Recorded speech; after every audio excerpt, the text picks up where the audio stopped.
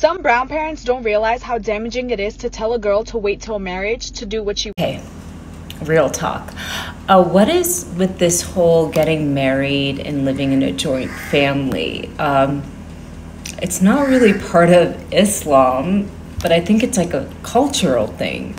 I chose to live with my in-laws downstairs because my son loves them and my mother-in-law is the sweetest person. I mean, I literally have to call her if, you know, she's so like non-intrusive. So it worked. I liked her personality and I was like, you know what?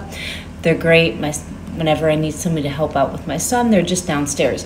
But a lot of people don't have the choice to choose like if they want to do that or not. They're kind of like, it's just part of their culture, and there's so many weird dynamics with like sister-in-laws and brother-in-laws living together, and marriage is hard enough. So and a lot of them continue to do this even when they move abroad, like to the UK or the US.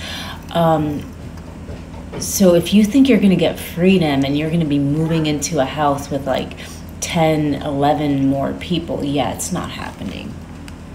Judgment. And I have stories for days. Like, I can't name people because obviously they watch these videos, but like people are scared to go shopping, so they sneak things in because now it's not just their husband, it's like the mother-in-law or the sister-in-laws are all involved. Life is too short to be having to manage and make sure that all these people emotions are regulated. Like, no.